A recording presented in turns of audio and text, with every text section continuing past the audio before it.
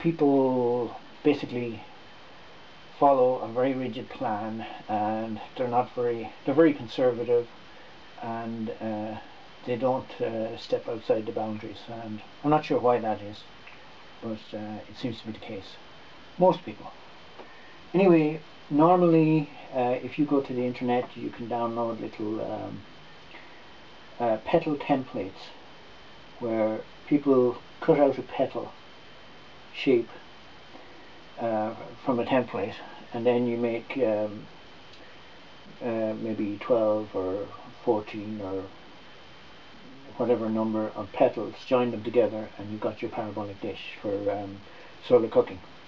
And everybody does a dish, so like a little flower shape, and you put your cooking pot in the middle, and you cook with it. Or the most used parabolic dish in the world is called the SK14, and it's designed in Germany, and it's pretty simple.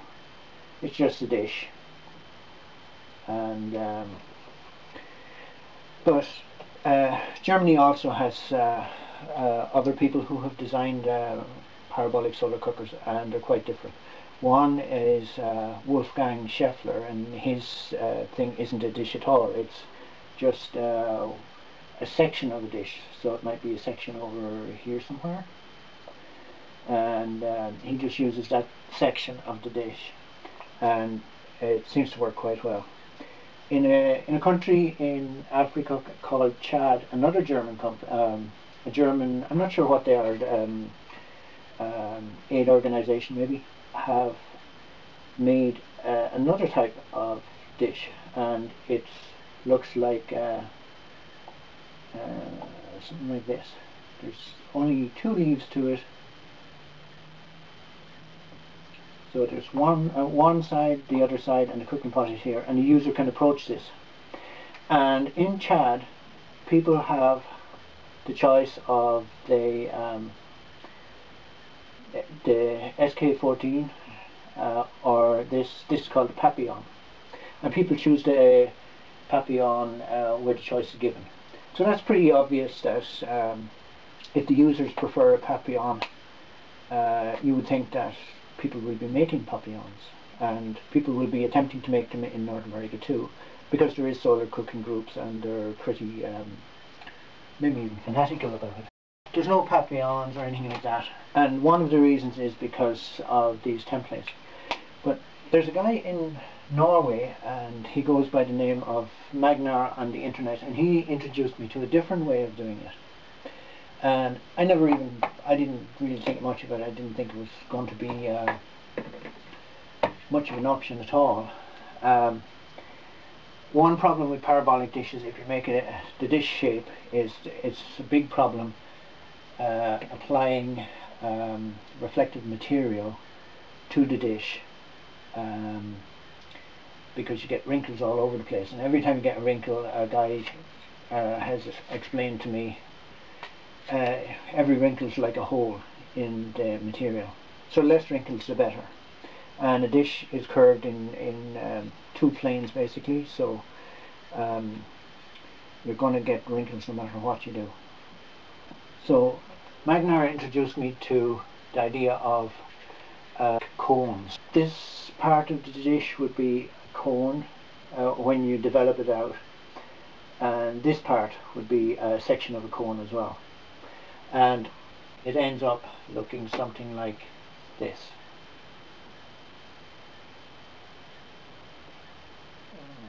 Another section of cone here, and usually you won't have more than 5 or 6 cones. Now these just rough. Anyway, another cone in here. I'm doing a really horrible job of this, but anyway, I never thought that much of his cone idea, because the sides of it end up being very long. Like this might come out to here, but I don't make full dishes anyway. I only make half dishes. So what I found was when you make a half dish, 180 degrees, you get your guide something like this. So this is above here, that's the half dish with a little extra. And I found that a half dish fits very, very well on an 8x4 sheet of corrugated plastic. So that means you can make a dish, and if my video editing software works nicely, I'll show you a picture of a dish that I made. I haven't put the material on it yet, but this is a whole new thing to me when you only make half a dish. And I realized that with this method, you're not confined to half dishes. You can make the papillon thing pretty easily. And I want to show you another thing too. Here, what I have done is I've made this circle, which represents the target, the same width as my T-square. So the same diameter as the T-square. And these lines represent rays of the sun coming down. So between each line represents a shaft of light that's the same width as the target. So what I discovered, and this is really, really neat, I think, like I'm sure it's not a discovery to everyone, it's just a discovery to me. So the first, if you go across here at right angles and do a line like that, if you join up from one to the next, you get a 45-degree angle, which just happens to be the correct angle for a mirror going to the target. If you go down here to this one, dot dot, you've got the right angle to go to the target. If you go to here, dot dot again, you've got, oh, what have I done? Oh, sorry, I've done something really goofy. Here, dot dot again, you've got the right angle to go to your target. So anywhere you swing this, you can do your mirror angle. So just with this, you can swing it around, and you can very quickly design any parabolic dish size you like with this cone method. And they actually, they're fairly good. So here, here, and then go down to here, make the line, make the mark, down to here. So I'm just doing this quickly to demo. And you see again, you have your parabolic dish shape. And this is, it's only curved in one direction, so it should be easy to put the material on it. Of course, when you're doing this technique, you're going to be using, basically when you're doing parallel lines to here, that's great, because not every design is going to be the same width as your T-square.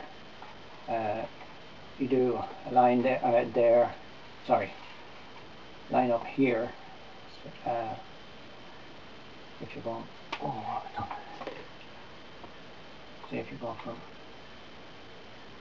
here, oh, sorry, here to down here. There's your mirror. So anyway, this is a tremendously useful feature for when you're doing your designs. If you make these shafts of light the same width as the diameter of your target, you can design a reflective mirror situation that will suit what you're doing. And I have been starting at the 45-degree mark